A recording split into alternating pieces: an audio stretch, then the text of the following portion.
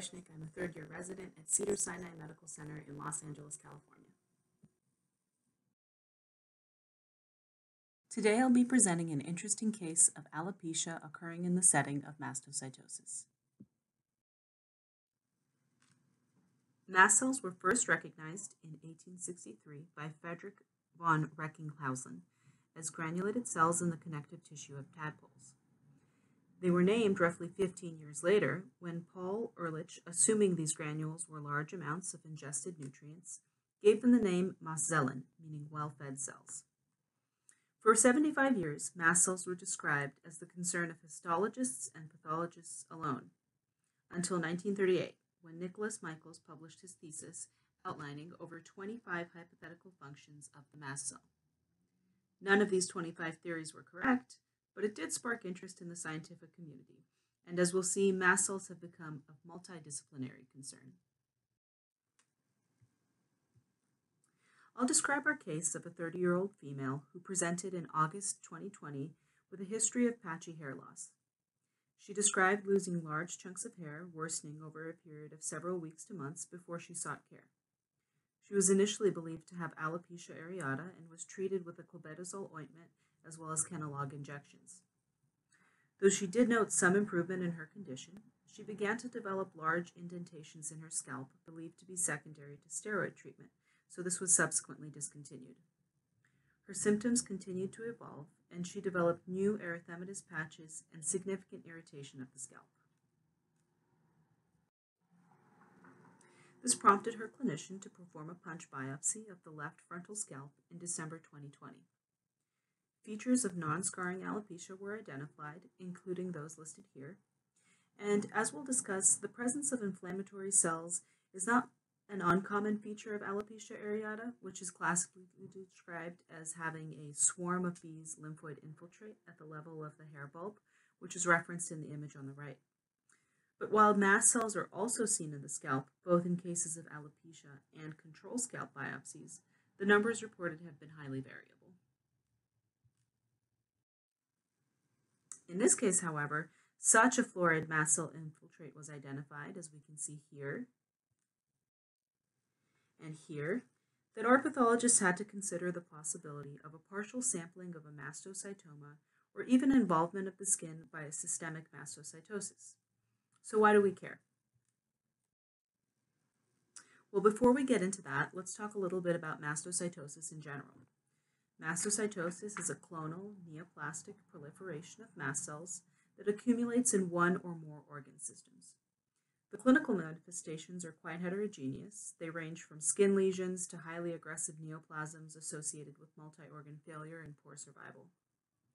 The WHO has three overarching categories of mastocytosis: cutaneous, in which mast cell infiltrate remains confined to the skin; systemic, in which there is involvement of at least one extracutaneous organ, with or without evidence of skin lesions; and mast cell sarcoma, which is an incredibly rare entity characterized by destructive growth of highly atypical mast cells.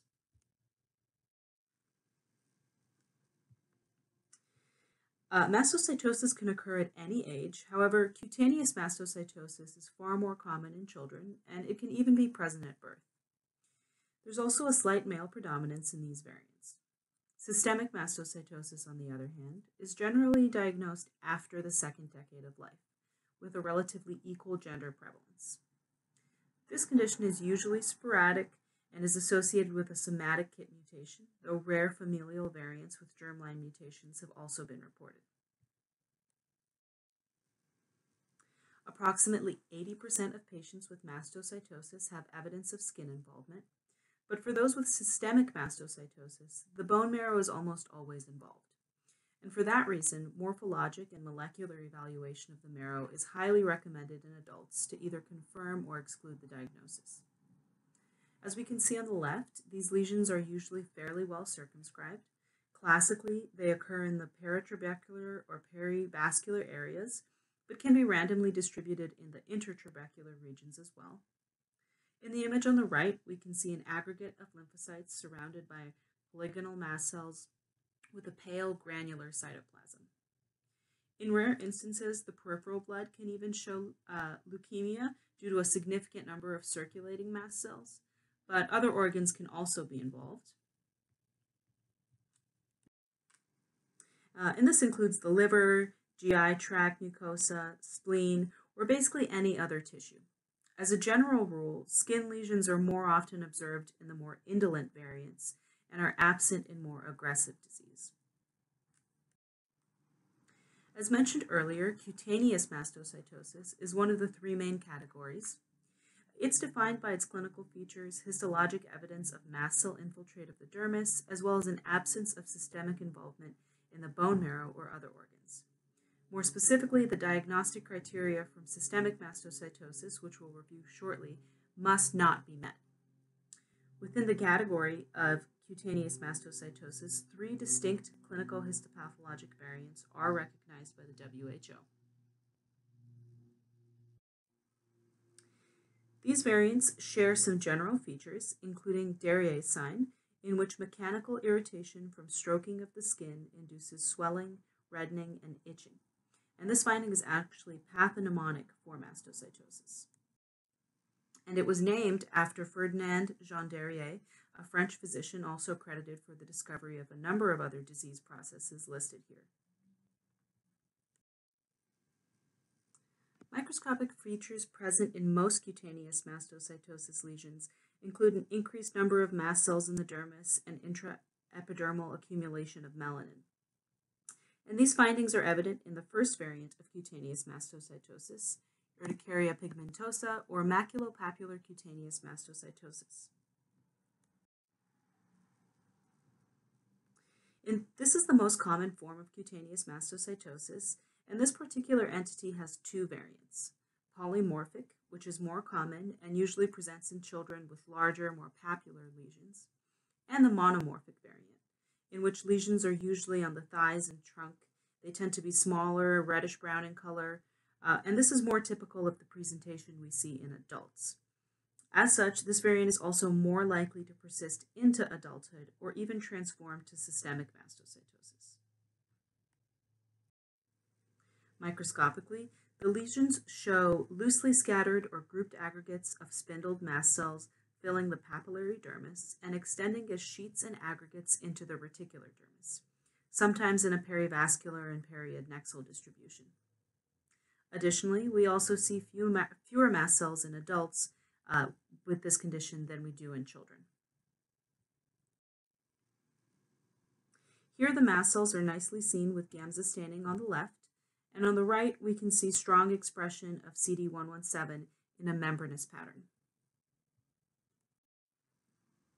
The next variant is diffuse cutaneous mastocytosis. And this variant occurs almost exclusively in children, and clinically, the skin of the whole body shows diffuse thickening and develops a grainy leather or orange peel-like appearance with no discrete individual lesions. Biopsy usually shows a band-like infiltrate of mast cells in the papillary and upper reticular dermis, but more massively infiltrated skin can show features that appear the same as mastocytoma, which is the final WHO recognized variant of cutaneous mastocytosis. Mastocytoma of the skin presents as a single nodular lesion. It has a slight predilection for the trunk and scalp, and again, it occurs almost exclusively in children. Usually, it develops in the first 6 months of life and spontaneously resolves after several years. Histologically, we see sheets of mature-looking, highly metachromatic mast cells with abundant cytoplasm, and these cells densely infiltrate the papillary and reticular dermis and may extend into the subcutaneous tissue as well. Of note, cytologic atypia is absent, which is important as this allows for the distinction of mastocytoma from the extremely rare mast cell sarcoma of the skin. Lastly, I'd like to make mention of TMEP, an entity not currently recognized in the WHO.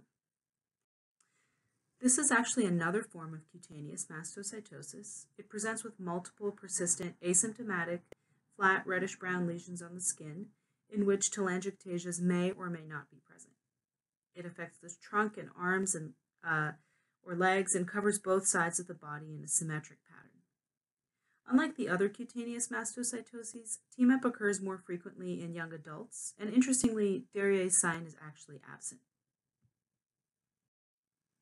Microscopically, these lesions show an increased number of mast cells around blood vessels, but the diagnosis itself relies on both the biopsy and the clinical picture. So why isn't this included in the WHO? Well, one of the reasons is that this entity technically doesn't fulfill one of the major criteria for cutaneous mastocytosis, the presence of Darier's sign. However, major and minor criteria are really more clearly defined in the consideration of systemic mastocytosis. So let's take a closer look at those criteria. To meet the diagnosis of systemic mastocytosis, all major and at least one minor, or 3 or more minor criteria must be met. The major criteria references the presence of mast cell aggregates, defined as clusters of 15 or more cells in the bone marrow or other extracutaneous organs. And the minor criteria touch on the presence of a spindled or atypical morphology in more than 25% of mast cells, an activating point mutation in KIT, CD25 expression, and clinical features including a serum tryptase persistently greater than 20. Systemic mastocytosis is often first considered on the basis of clinical symptoms, which, as you can imagine, are quite diverse in a systemic disease process. And as bone marrow involvement is common, hematologic abnormalities are quite important to recognize as well. Of those listed here, eosinophilia is among the most common. As with cutaneous mastocytosis, additional diagnostic criteria are specific to the variants of systemic mastocytosis. Microscopically, we mentioned the presence of mast cell aggregates as being a major criteria for systemic mastocytosis. The first minor criteria mentions that more than 25% of mast cells are spindled, atypical, or immature. In the images on the top row, we can see several mast cell morphologies that would fall under this category. Images B, C, and D show atypical features, including hypogranularity, bilobe nuclei, eccentrically located nuclei, and spindling. Other minor criteria are of particular importance when we don't see aggregates, because in these cases it can be really difficult to know the cause of a mast cell infiltrate. And so additional studies that can identify aberrant immunophenotypes can be very helpful. Immature mast cells can be identified with tryptase and CD117, but for identifying neoplastic mast cells, aberrant CD25 expression, which is one of the minor criteria, less commonly CD2, as well as CD30 in a subset of cases, can be very helpful. And these can be identified by either flow cytometry or immunohistochemistry. As with cutaneous mastocytosis, systemic mastocytosis has several variants listed in the WHO. They can be categorized on the basis of bone marrow and peripheral blood involvement, as well as the presence of B and C findings. These B and C findings refer to an increased mast cell burden versus impaired organ function for B and C findings respectively. So for instance, hepatomegaly without functional impairment is a B finding, but in the presence of ascites or abnormal LFTs, it becomes a C finding. Here we have a nice algorithmic approach to categorize the systemic mastocytoses. So in cases where the bone marrow aspirate shows less than 20% involvement and no B or C findings, or sometimes no more than one B finding, we can consider this indolent systemic mastocytosis. It has a low mast cell burden, skin lesions are usually present, and a KIT mutation is seen in more than 90% of patients. There is a subtype called bone marrow mastocytosis, in which the serum tryptase levels are normal or near normal. And this is usually the singular B finding that can be seen in indolent systemic mastocytosis. If 2 or more B findings are present, then the consideration becomes smoldering systemic mastocytosis.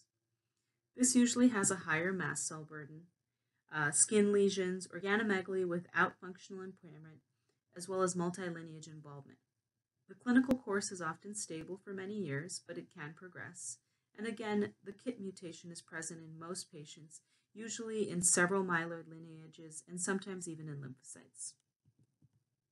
Once C findings are present, we escalate to aggressive systemic mastocytosis.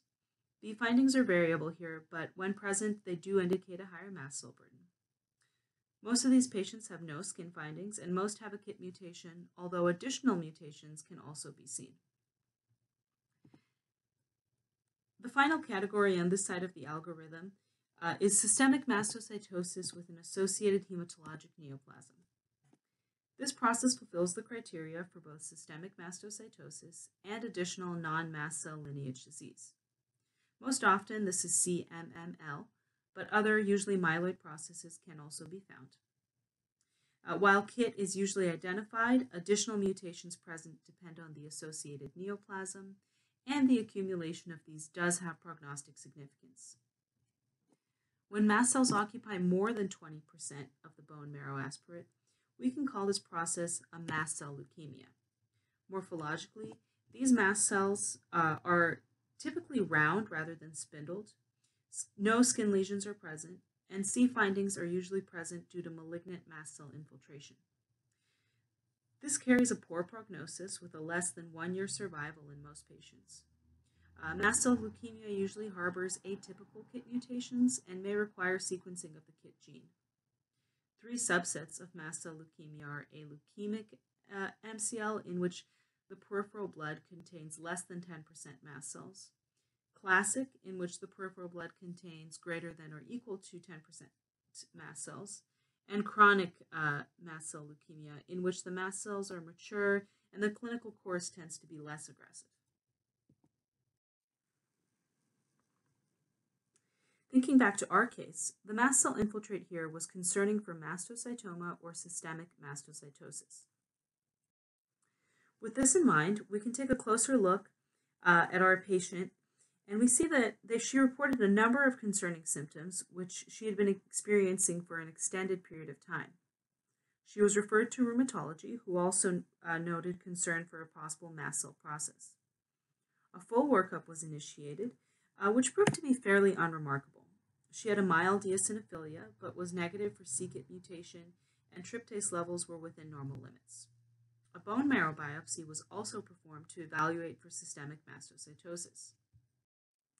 It showed an increased number of mast cells, but only comprising 4% cellularity, and without any significant spindling or clustering.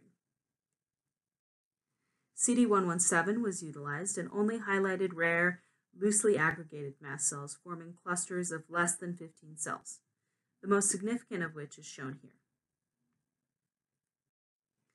Aberrant CD2 and CD25 expression couldn't be reliably demonstrated on deeper sections either. Flow cytometry, FISH for myeloid neoplasia, karyotype analysis, and myeloid NGS were all performed, but did not result with any clinically diagnostic findings, and the case was signed out as subthreshold for systemic mastocytosis, although an early evolving mast cell process was not ruled out. It was therefore determined that the patient was likely presenting with a cutaneous mastocytosis complicated by mast cell activation syndrome. So how does this relate to her presenting symptom of hair loss? Alopecia itself is a highly complex, multifaceted disease process, but it can be broadly classified as non-scarring and scarring. In the non-scarring variant, there is little to no inflammation, or the inflammation is directed at the non-permanent cycling portion of the hair follicle. Some of the variants are listed here. Scarring alopecia can be subdivided into primary or secondary. In primary scarring alopecia, an inflammatory process specifically targets the hair follicle, and the disease process is classified according to the predominant inflammatory cell type. With this in mind, the etiology for most types of primary scarring alopecia remains unknown. In secondary scarring alopecia, an inflammatory process is present where the hair follicle is damaged secondarily, as might be seen in fungal infections, sarcoidosis, or burns. So do mast cells have a place in this simplified scheme? Well, not exactly. While mast cells are commonly seen in the fibrous sheath of hair follicles, the understanding of what constitutes a normal presence is not well defined. There are 2 case reports suggesting increased numbers of mast cells in scarring alopecia, but many cases don't have a significant number. Similarly, large numbers of mast cells have also been reported in scalp biopsies from patients without hair loss. Those that believe mast cells do play a role in this process have proposed various mechanisms, including the triggering of increased elastin fiber synthesis, release of fibroblasts and vascular endothelial-derived growth factors, hair growth modulation secondary to mast cell-derived heparins, and other pro-inflammatory interleukins, which are involved in collagen synthesis and cutaneous fibroplasia. Interleukin 17A in particular is expressed by mast cell aggregates and may have a pro-fibrotic effect on fibroblasts. However, no definitive conclusions have been established at this time. So what does this mean for our patient? Well, her scalp biopsy was not consistent with scarring alopecia in the first place, but alopecia areata. Further investigation was attempted with CD2 and CD25 to evaluate the mast cells, both of which were negative. But due to suboptimal sections, a repeat biopsy was requested. Interestingly, when the patient was seen by dermatology again, her scalp lesions and hair loss had resolved entirely. She was placed on a number of medications to address her other chronic symptoms and appeared to be doing quite well overall. One of the challenges with this case, and others like it, is that the diagnostic criteria for mastocytosis in the skin can be quite unclear. The criteria established in bone marrow is not directly translatable to the skin. The diagnosis can also be very challenging in the skin when the mast cell counts are low, or the condition may be compounded by an inflammatory cutaneous disorder. Moreover, in the skin, neoplastic mast cells tend to have a more normal cytologic morphology rather than that which we see in the bone marrow. They don't typically form aggregates, and CD25 is not particularly reliable in the skin either. One recent study sought to address this gap by analyzing skin biopsies from 103 patients with mastocytosis and comparing them with biopsies from inflammatory skin lesions and normal skin. They examined distribution patterns, cell percentages, and cell counts, and found that the most significant diagnostic feature was a mast cell percentage of 40%. They noted that a sheet-like or subepidermal distribution pattern was also specific for mastocytosis, and that cell counts were highly variable and only helpful when reported as a percentage of total inflammatory cells present. Others are also working on addressing these issues with the application of artificial intelligence. One group utilized newly developed software to assist with cell counts in cutaneous lesions. Though they were not able to establish diagnostic cutoffs for the subtypes of cutaneous mastocytosis, the hope is that this technology could improve the utility of cell count as a diagnostic criteria in general. These are my sources. Thank you.